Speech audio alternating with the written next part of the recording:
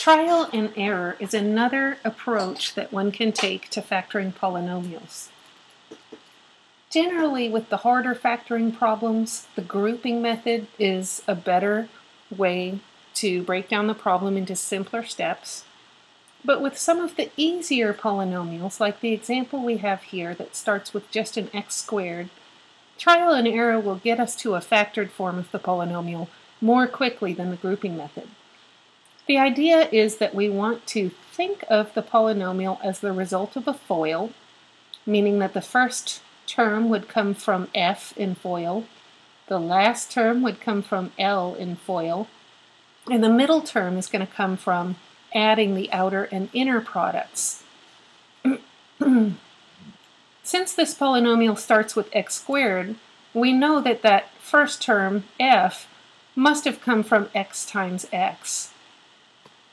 So I could already start drawing a pair of factors, both of which start with x. And all I need to figure out is how to end these factors. Because my last term is 24, I need to consider all possible factorizations of 24.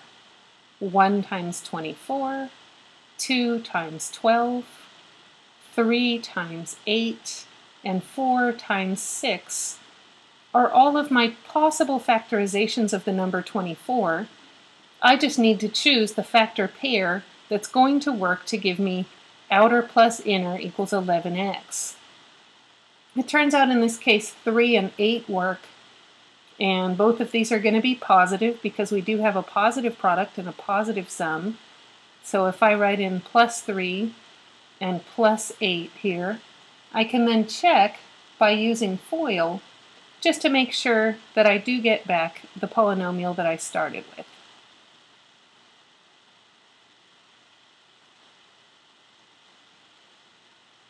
F is coming from x times x, which is x squared.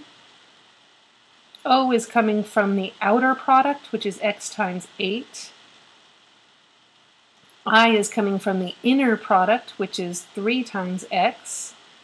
And L is my last product. That's the product of the last terms in each of those binomials. That is going to be plus 24. Then I add my outer and inner together to get x squared plus 11x plus 24. So the trial and error method is sort of a guess and check, but it's educated guesses that we try filling in what we think will work into the positions of the two binomials, and then we FOIL to see if we get back our original polynomial. It's a great method to use on something that starts with a simple x squared because we know exactly how both of these factors start, and it's easier to do the outer plus inner calculation. Another example of a polynomial that might be a little bit easier than sum would be 2x squared plus 5x minus 3. Not nearly as easy as the one we just did, but at least we have prime numbers for our first and last coefficients, so that does reduce the number of things we need to consider. It is still true that 2x squared pretty much has to come from 2x times x. And it's also true that the last term has to come from 3 times 1, and one of those needs to be positive, the other one negative. So what we can do is just start trying out some combinations down here and do a quick outer plus inner to see if we get the right middle term. If I were to put plus 3 as the second term in the first factor and minus 1 as the second term in the second factor, my outer product would be 2x times negative 1, which is negative 2x, and my inner product would be x times 3, which is plus 3x. And when I combine these, I get simply x. What I'm doing with each of these is comparing to my actual middle term to see if I get the same thing. In this case, I have x instead of 5x, so I say, nope, this isn't working. The next thing I'm going to try is swapping the 3 and the 1. So I'll go with plus 1 in the first factor and minus 3 in the second factor. With our second guess, we can see that it's coming out closer. This time we have negative 5x when we want positive 5x. So all we need to do to remedy this, since this is just off by sign, it's the correct number,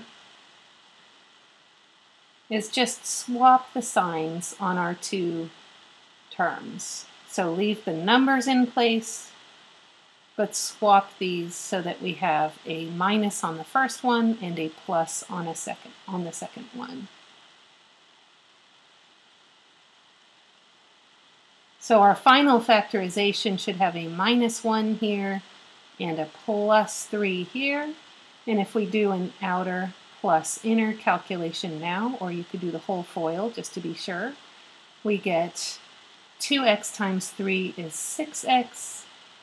Negative 1 times x is minus 1x, which becomes 5x. And that is equal to our exact middle term. So the trial and error method is great if you can keep track of some of these calculations in your head instead of writing them down every time like we did here. But it still works okay if you do have to write them down, as long as you can keep track of what you have tried and what you haven't tried, so that you won't find yourself trying the same things over and over again. It's a great method for simpler polynomials because it can get you to the factorization much more quickly than the grouping method and with less writing. But it's not a good method if you find that it's very frustrating or difficult to keep track of all of these different combinations.